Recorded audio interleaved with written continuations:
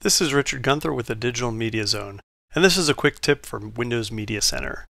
The guide can show you all kinds of information, maybe too much information. Sometimes it'd be nice if you could filter it down to the things that are just of interest to you. Click left on your remote twice, and you'll see a list of categories. Move to the one that interests you, and then select it. You'll notice that your guide now shows only those channels that include content of that category. As you move through the guide, it only shows those specific channels and those specific programs of interest to you.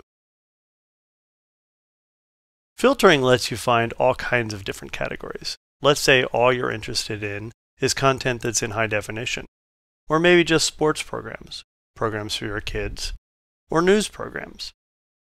Whatever you choose, make sure that when you're finished, go back to the top and select all, so the rest of your family will be able to see everything available for viewing